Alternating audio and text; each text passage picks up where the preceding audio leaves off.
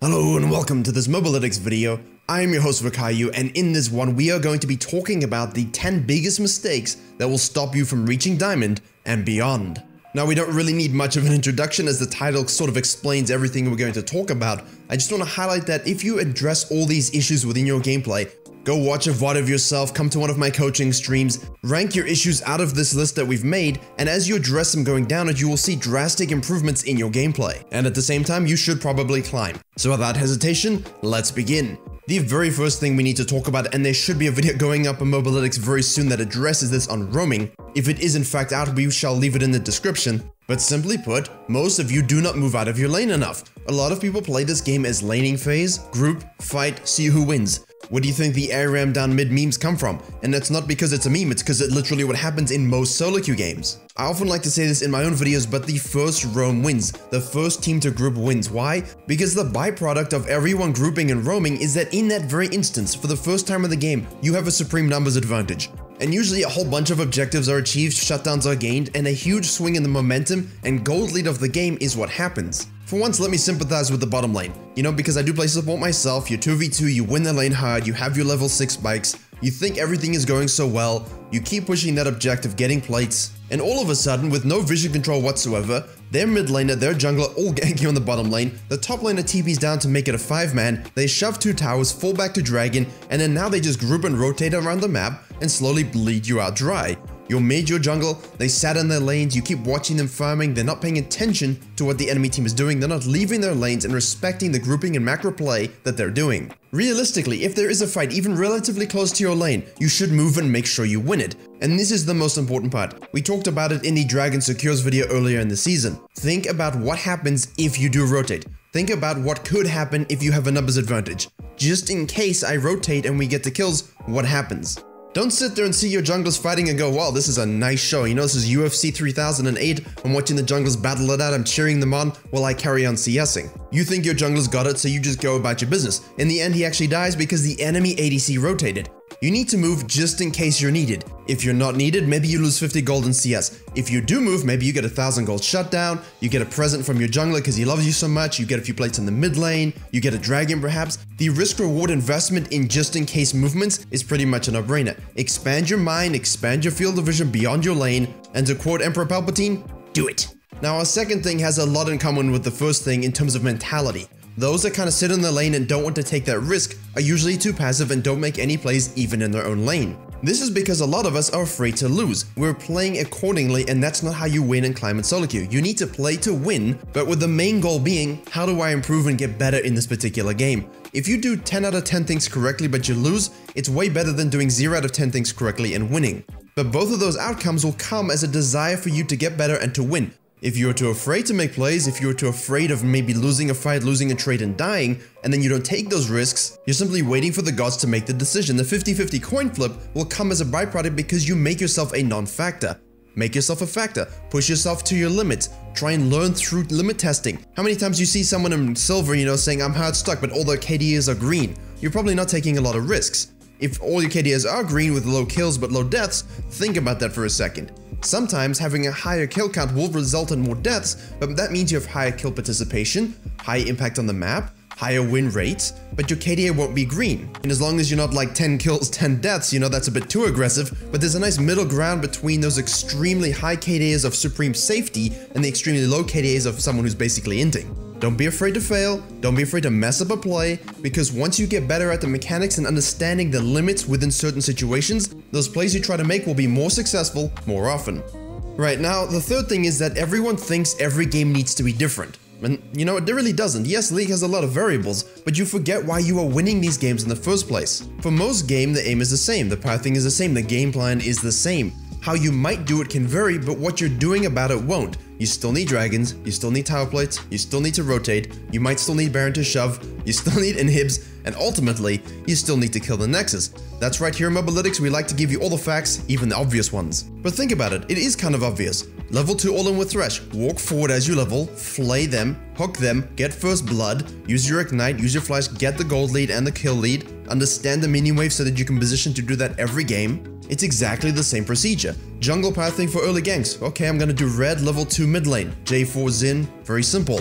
Maybe you're a Rek'Sai, you can go Red Krugs, Raptors, level 3 gank. You can do that every single game on the mid lane, get prio, control the map, and then snowball from it.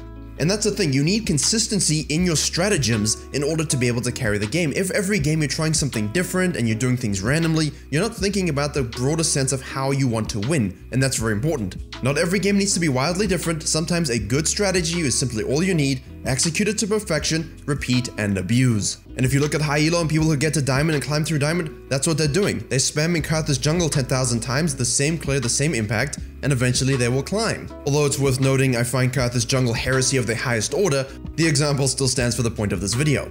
For our fourth thing, we really need to outline that people are playing too many champions or roles. People come for coaching, you look up the OP.GG, they want jungle coaching, and then you see, oh hey, you've been playing 3 games of ADC, 3 games of top lane, a couple blitzcrank mids. I mean, what are you doing? If you want to climb, focus. Focus is key. Repeating the same positions, repeating the same champions lets you learn as much about them as possible in terms of their win conditions, their strengths and weaknesses, that can let you exploit situations that let you win games.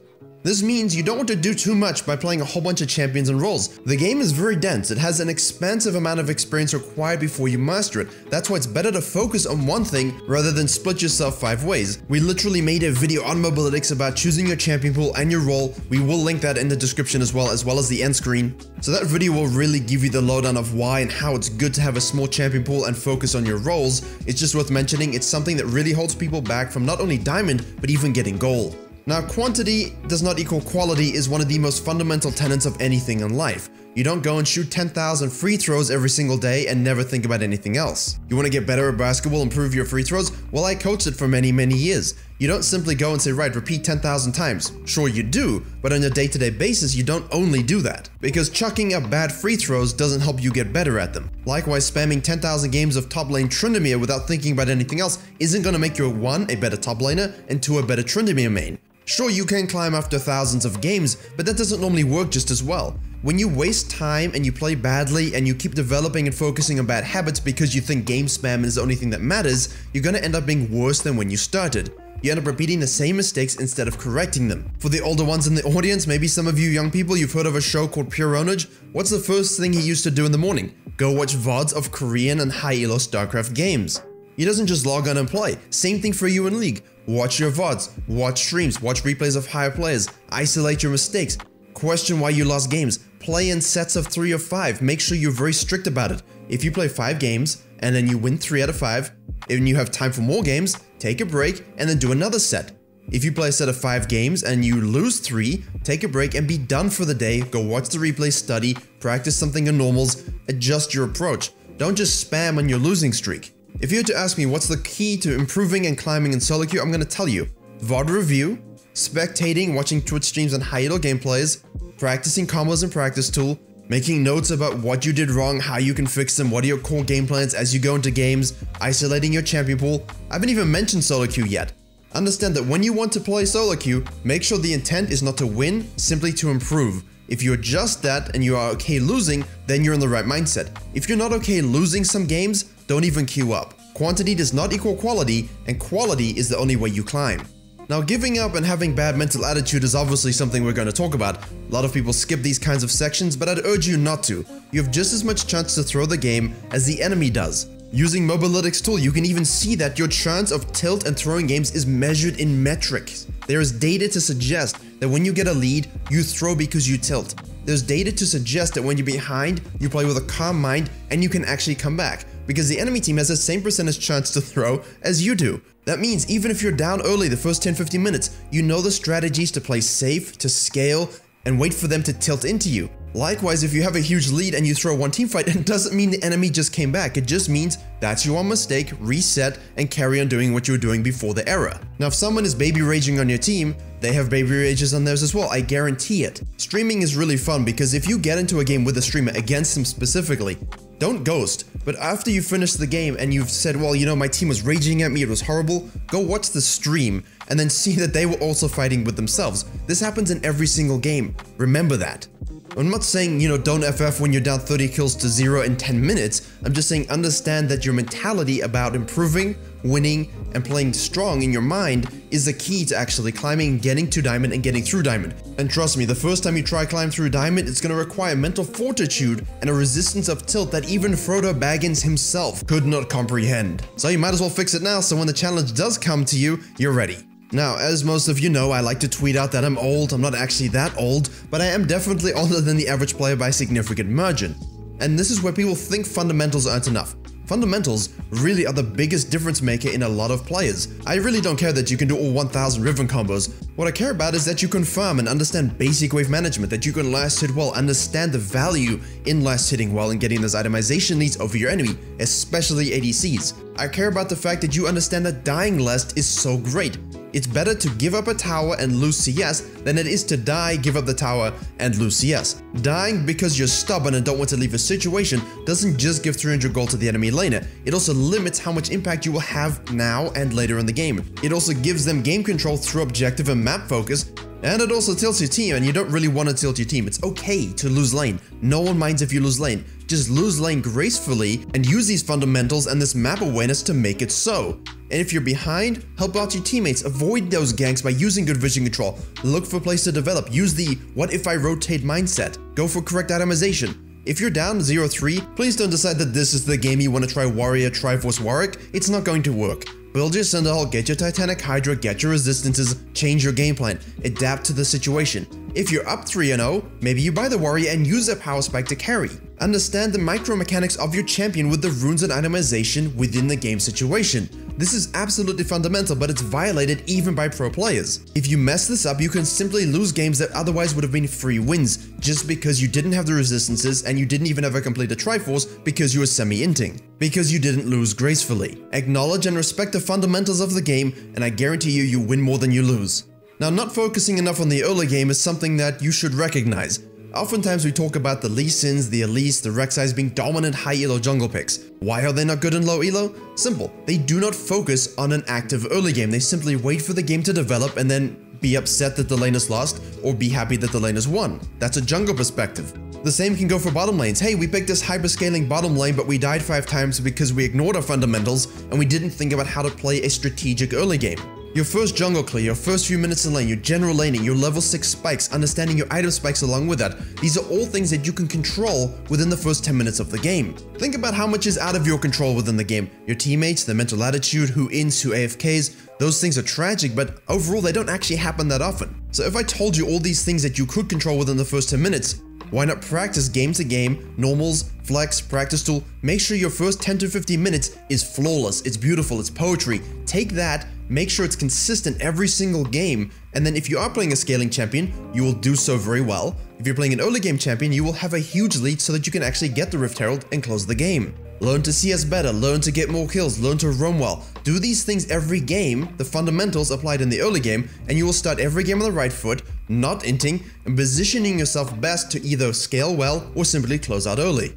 Now our 9th thing is thinking trading doesn't matter in lane. Junglers are the same. Rather than living with the fact that they chunk the enemy jungler in a 1v1 and a counter gank and letting him go into his jungle, then maybe you invade and kill him there, most junglers will simply flash under the tower and try and get those kills in lane instead of setting up a kill a minute in advance. This is very important because most pro players do that in any position, jungle, lane is anything. They're thinking a minute ahead, they're thinking about how they can trade and play around the minion waves in order to get the strategic fight that they want. You'll watch them be aggressive, punish the enemy for taking a cannon and think, hey, look at him, he just damaged him and backed out, he used his mana. But the thing is, he's burning his health potion, chunking him, so the next time you do that, he can't heal up, now your support can lay down a CC, you kill them, or you force them out of lane and deny them 2 or 3 waves. Honestly, what I just said, in addition to the fact that the jungle sets up his invades and kills as well, is only making me think that this particular topic itself could be an hour-long symposium. You get a whole bunch of pro players from different positions. You'll see how a pro player or a good player understands the nuance of trading, and that a 1-kill lead in lane that has good trading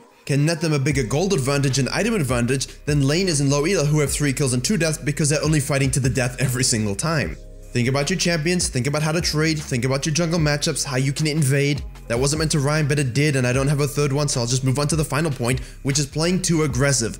Blindly doing things without a reason. A nice little segue when we're talking about measured trading versus blind fighting. One of the most frustrating things for me watching good players who are stuck in silver, stuck in gold, and you see the mechanics and their mindset early game, they do everything on this list, but they don't have reasons for why they do certain things. Mid game comes around, let's pick a fight because we can pick a fight. Not thinking about summoner spells, not thinking about ultimate cooldowns. The nuance of aggression is actually in reaction to what the enemy does. If they use a crucial spell on a minion, well, that spell is now down and now you will win the trade because you literally have more abilities available than them. If you're too passive, you're not even thinking about it because even though they use the ability on the minions, you're too afraid to fight them and you don't understand how far you can go. That's where the repetition of the same role in champions comes into play very heavily. And then of course you have the classic Vayne examples of, hey, we're fighting now. The enemy has all those CDRs up, all those summoners up, they're in a minion wave. The Vayne says, no, I am Vayne, I will Vayne spot myself and I'm going to destroy you. And now she's 1 in 5. Have measured aggression, jungler's the same thing, you don't need to fight the Lee Sin over crab. Mid lane and bottom lane have no prior. If you lose, you die. You give up so much. Just back away, it's okay to save the fight for another day. And again, this isn't scripted, I apologize for that rhyming, what can you do? And there you have it, 10 things that you will see high elo players do all the time, 10 things that you need to fix if you want to reach high elo, and 10 things you need to do if you simply want to reach your goals in season 2020. Please do like, share, and comment if you enjoyed it and learned something. Consider subscribing to this Mobalytics channel for a lot of variety coming up very soon. I've been your host Virakayu, and as always, I will see you all in the next tutorial. And stay home and wash your hands.